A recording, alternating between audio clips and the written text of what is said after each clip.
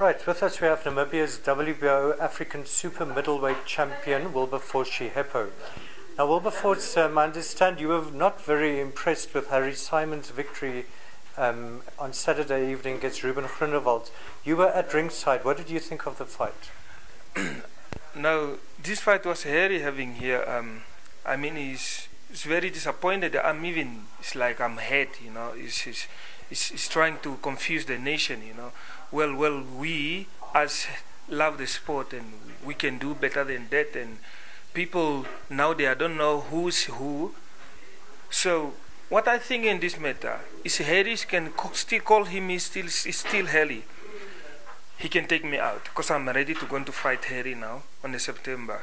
I'm going up where he is because Harry won't make a super middleweight weight where I am now.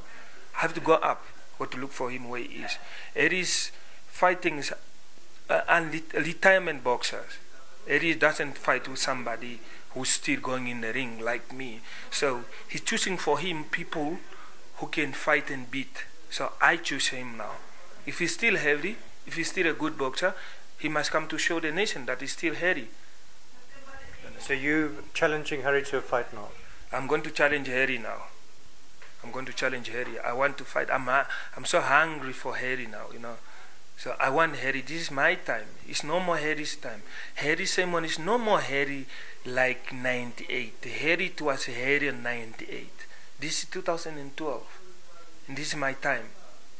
So that's all. Now Wilbeforce, you got quite a good record there. 23 wins, 17 wins, 14 by knockout. Your last fight's in Germany. You beat a German opponent. Tell us about that. My last fight in Germany, I knocked the guy on the 34 second. He's a good boxer. He's a good fighter. So I do my job. That's the same thing I'm gonna do for Harry. Harry, he won't doing what. If he survive on second round, fourth round, he's gone. Right, now we all know you got a very powerful punch, winning 14 of your 17 fights on knockout. What's your future plans look like, and what are you aiming for? My future plan, I'm having a plan for open up a gym for me, training a kid, 5 years. 5 years from school, I want to driving school to school, giving kids sport, because what I realize, boxing is a very good sport. It's a very disciplined sport. When somebody training boxing, many people like us, if I think now, if it was not boxing, I won't be me now. You know, boxing take me so far. It make me a good person. You know, it make me to have a respect for people. I'm driving town to town, seeing kids, small kids smoking, and you know they are not doing anything. What make people to be naughty is because kids they are bored. If I take kids from school to school and I open up a gym for them and I'm training for them, when he's coming home, just doing his study, homework, tomorrow he's going to school. Because when you're spending your time in a punching bag, you release your stress, you have fun, you enjoy. When you're coming back home, you are tired. You have no more time to be naughty or to not respect nobody. Right, and in the ring, do you think you can still go all the way to the top, maybe challenge for a world title? Yes, that's. I was 1 month ago. I was training to go to fight a champion, the #1 in the super middleweight in Germany.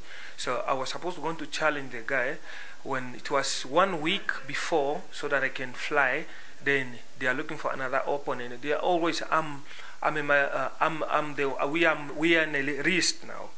You know, if he's looking for the opponent, so I'm number 5 in the list to challenge the champion.